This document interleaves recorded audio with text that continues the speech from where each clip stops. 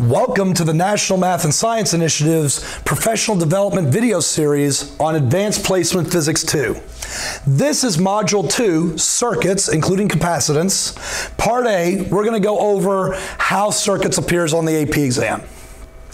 My name is John Frensley. I teach at Prosper High School in Prosper, Texas, and I have a website. It's a Facebook page, really, Frensley AP Physics. You are invited to check the Frensley AP Physics Facebook page. Just type Frensley Physics Facebook into Google. You'll find it. If you like Frensley Physics, or your students, which are invited, like Frensley AP Physics, you and they will see example questions in your news feed for Facebook posted daily, solutions on Saturday.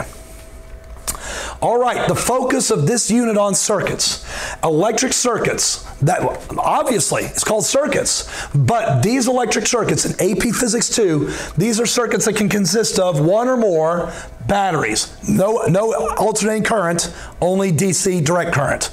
The batteries may be ideal, may not be ideal. This is AP Physics 2. Resistors, they could be ohmic. They're assumed to be ohmic unless they are otherwise stated as not being ohmic. Or sometimes students will be asked, how are you going to come up with an experiment to figure out whether this resistor is ohmic? Switches, ammeters and voltmeters assumed to be ideal unless we say otherwise, and capacitors. No other types of circuit elements, transistors, inductors, or anything like that. All right, so for all AP Physics 2 exam items, so what we did, so we looked at all the AP Physics 2 exam items, free response, multiple choice, multi-marks, that have been released, including the ones behind the audit wall. So course description, multiple choice from behind the audit wall, free response that have been made public, free response have not been made public. And we categorized all of them into each of these modules. And of the modules that we have come up with for NMSI, 19% of all the points that have ever, of all the questions ever been published for AP Physics 2 land in the circuits category. 19%. It's like electrostatics is also 19%. That's almost a fifth of the exam. A fifth of the exam items by point value ever released have been on circuits. So we would obviously recommend that you use 19% of your class time on circuits topics. So that means that if you're taking 30 weeks, we're going to spend about 6 full weeks on circuits. Now that comes with a caveat though. Let me tell you what the caveat is. If your students have all taken AP Physics 1, and I know you're going to laugh, and they had a good exposure to circuits, I hear you laughing on the other side of your computer screen. You and I know that sometimes you skip on circuits or it gets crammed in on the last 3 days because you ran out of time in AP Physics 1. You know it and I know it. You ain't fooling anybody. But if that's you, please give the full 6 weeks to circuits. But if you feel like your kids got a solid exposure to circuits, maybe you can do less than 6 weeks. Don't beat a dead horse. Maybe a week or two of review. Remind them of what they learned. And then bring in the stuff that's new. Non-ideal batteries, capacitors, all that stuff. Think carefully. Remember, if you take less time on circuits because you can afford to, then that's more time for review or other things like magnetism or something like that. What's really important that students understand the difference between students say voltage, students say current, students say power. Do they really understand what those things are? Do they really understand electric potential? That electric potential tells us a number of joules for every coulomb. Do they understand the difference between that and current? Current is the flow of charge, the amount of charge, the coulombs of charge that pass the point every single second. Are you talking to your kids about this? I remind them every day. And in P1 as well, especially in P1. Do they understand electric power? Power is how much energy is transferred every second. Transferred, whether that means from the battery to the charges, how many joules was transferred from the battery's chemistry to the charges passing to the battery every second? Or was the energy transferred from the charges to a light bulb? How many joules of energy was transferred from the charges to the light bulb every second? Okay, that's important. Now, this one may be new for you. You've heard them before. EMF, voltage, voltage drop, electric potential, potential difference. What are those things? They're all measured in volts. Are they all the same thing? I would encourage you to understand the difference between them, even though they're measured in volts, and then impart on your students the difference between them. Here we go. Get ready. EMF stands for electromotive force. That is the amount of energy that is given to every unit of charge. A 9-volt battery has an EMF of 9 volts. Every coulomb that goes through the 9-volt battery is given 9 joules of energy. The battery is giving to the charges 9 joules of energy for every coulomb. EMF is about the charges receiving energy. Voltage drop is the opposite. Voltage drop is about charges losing their energy or giving up their energy. That happens in resistors. So, if a resistor has a voltage drop of 4 volts, that means that every coulomb that passes through that resistor, every coulomb of charge, delivers 4 joules of energy. So, I imagine this circuit is like a pizza delivery service, where the pizza delivery guys go past or through, maybe it's a drive-through. The pizza delivery guys drive through the drive-through and they receive pizzas. They go through the drive-through. It's like a battery. The charges receive energy. Then they deliver pizzas to each house. That's the charge delivering energy to different parts of the circuit, different resistors. EMF, how many joules does each coulomb receive from the battery? Voltage drop, how many joules of energy does each coulomb give away to the resistor, to the light bulb, to the speaker, to the TV? Now, EMF and voltage drop are both what are called potential differences. A potential difference is when the amount of energy held by the charges changes. Say that again. The amount of energy held by the charges changes. In a battery, the charges get more energy. That's a potential difference, getting more energy. In a resistor, charges lose energy. That's a voltage drop. Another example of potential difference. So EMF is a potential difference, the charge is getting energy. Voltage drop is a potential difference, the charge is losing energy. And then what is electric potential? Well, EMF is the energy given to each charge. Voltage drop is the energy taken away from each charge. But electric potential is just the amount of energy owned or possessed by each charge.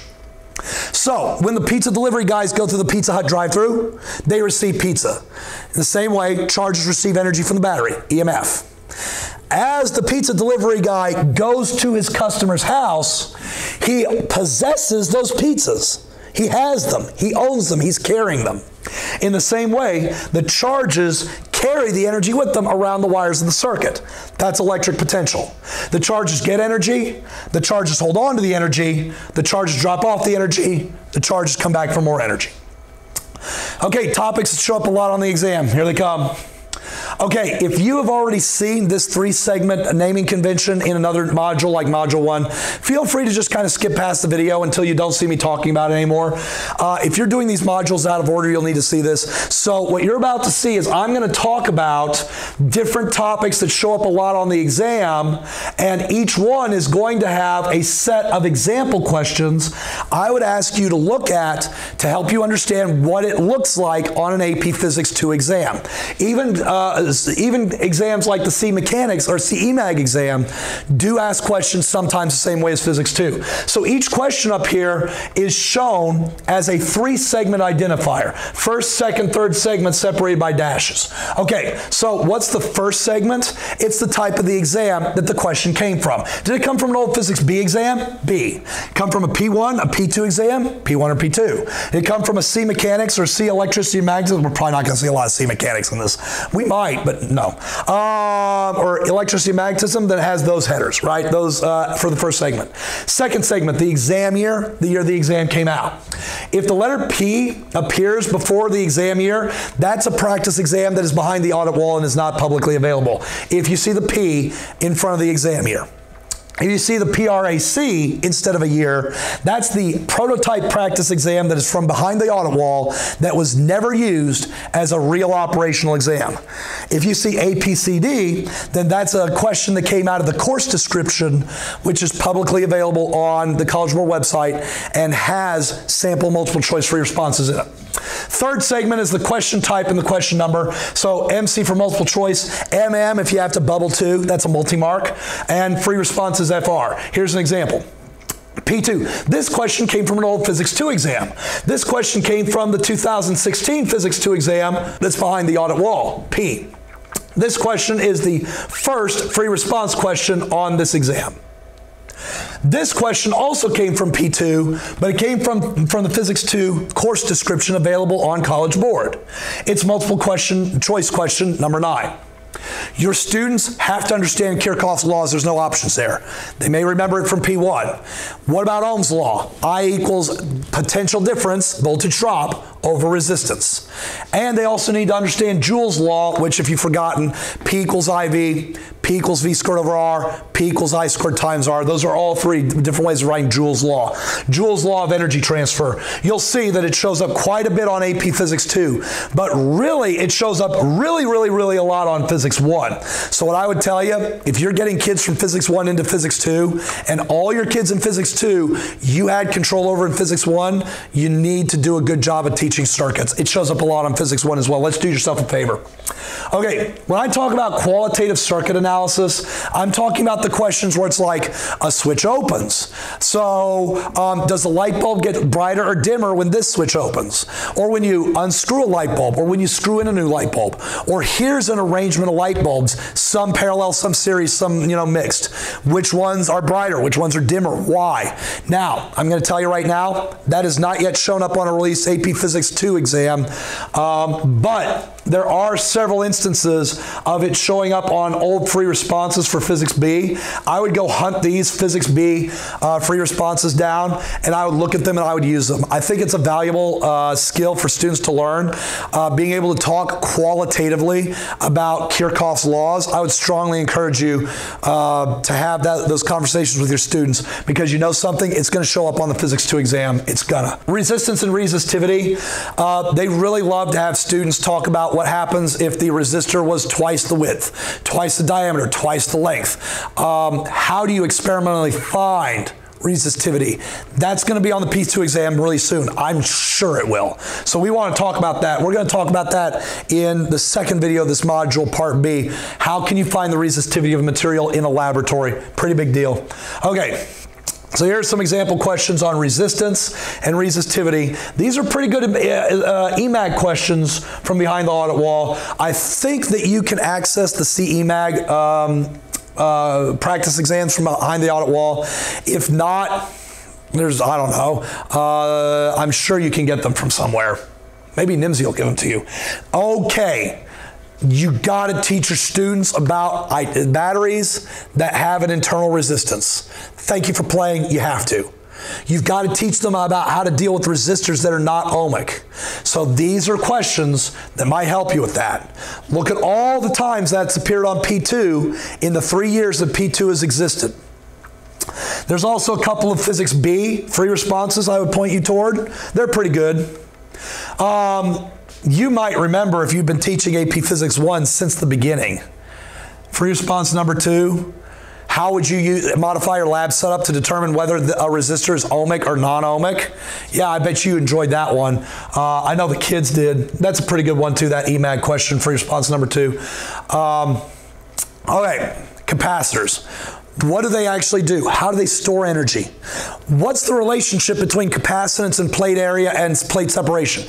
What's a dielectric do? What's that all about, this dielectric thing? What about the energy or charge stored in a capacitor? How's that related to the capacitor's potential difference, its voltage? So, these are problems. You'll see that there are a few from P2, but really most of them come from electricity and magnetism. So you're like, well, wait a minute, it doesn't show up very often on P2. But I would tell you, when it shows up on P2, either your students know it and it's easy and they can bang it out on the multiple choice in 20 seconds, or they don't know it and they're in trouble. So give them some practice. Use these old B and C EMAG questions to give them practice.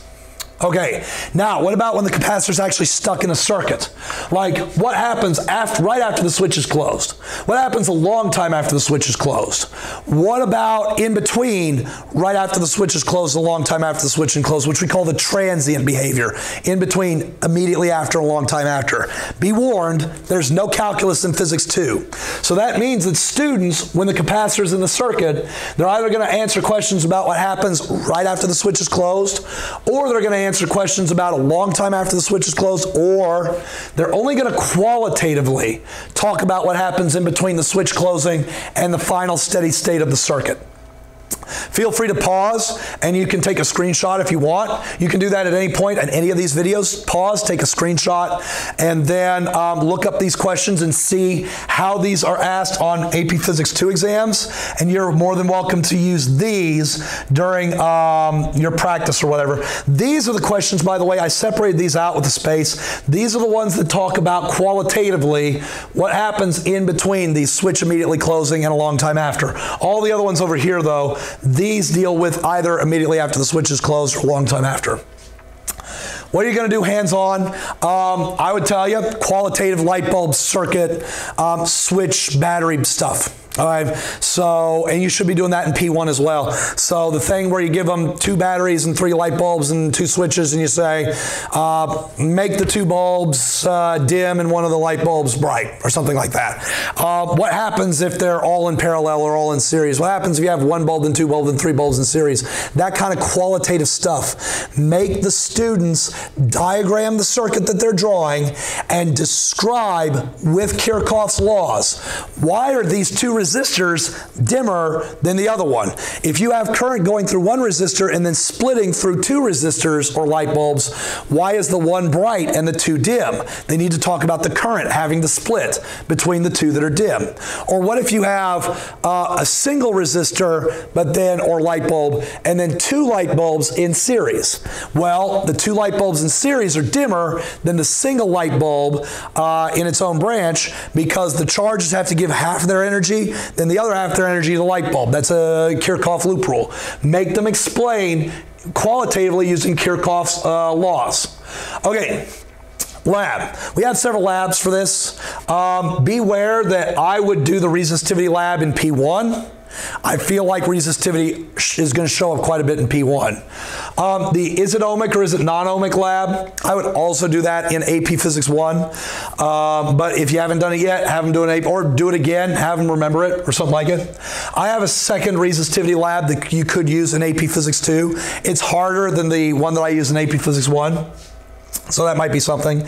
Then we're going to do a capacitor lab. You're going to see these labs illustrated to you in parts B and C of this module. For on paper, you've seen them before, just the circuits questions, the circuits problems. Here's a battery, here's 4 resistors, here's the resistance of the resistors. Here's what the circuit looks like. Calculate the potential difference in the current and the power for each of these elements. That kind of thing you got to do on circuits, on paper. Class discussion. Talk to them, have them talk qualitatively. Okay, now that you've solved this circuit problem, what if resistor D burned out so that no current could go through resistor D? Or what would happen to the other resistors? Would they have more or less voltage, current, power? What if resistor D had some kind of malfunction where resistor D had 0 resistance for some reason, some weird short circuit took place?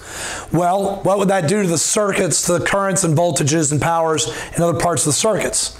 Have your students explain using Kirchhoff's laws. And talk about, how you combine resistors. Well, now the total resistance is less, so the total current provided by the battery is more, but all that current is going to go through this route instead of that route. Those are the kind of things you want them to talk about. All right, so join me for part B when we talk about resistors, oh, you want to know something I forgot in this lab list? Non-ideal batteries. That's a lab we're going to do in part B. Then part C, it's all capacitors all the time. Going to do all kinds of stuff with capacitors in part C.